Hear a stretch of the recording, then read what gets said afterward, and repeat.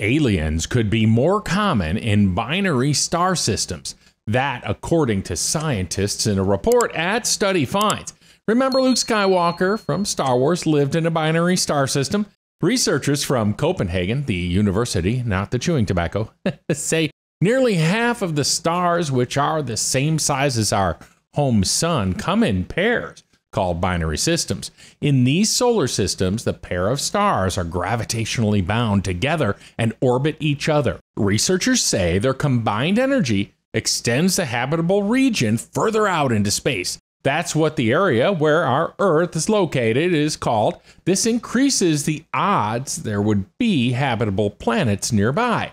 The stars heat each other's worlds, so meaning they have a greater chance of sustaining planets with liquid water, a key component for life as we know it.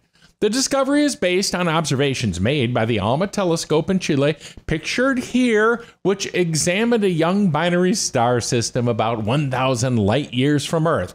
Not really that far in the grand scheme of things, really. The international team created computer simulations going backward and forward in time.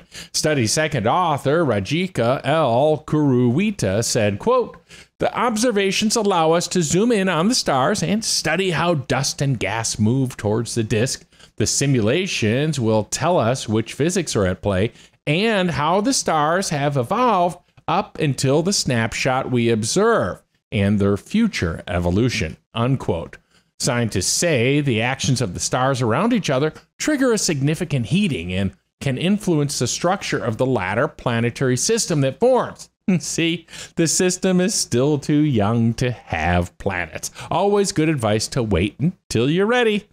The ALMA array has 66 telescopes that operate together, and the new James Webb Space Telescope, just launched last Christmas, will soon join the search for extraterrestrial life. I'm just going to say it now, folks. We are putting a lot of pressure on the James Webb Telescope team. All right, team, all we want you to do is figure out the nature of the universe and its expansion, find aliens, and get back to us in, 6 months. By the end of the decade, the ELT, that's the European Large Telescope, and the extremely powerful SKA, Square Kilometer Array, will complement ALMA and James Webb. Oh, James Webb, you look very nice. No, you know what I mean. You can check out this. You know what? Eventually, we're going to find something out there. We cannot be the only living things in this universe. Come on.